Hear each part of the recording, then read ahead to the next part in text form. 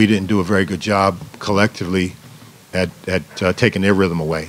And so when a team can go on the road and get 92 points, and they've done it, a number of times against good teams this year, but the formula I thought was, defensively, you have to really be sharp and on point because they pass it so well and they shoot it so well.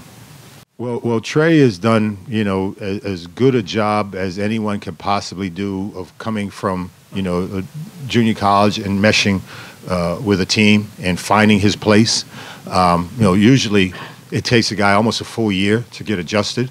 And so I got nothing but credit to give to him, his attitude, the way he plays the game.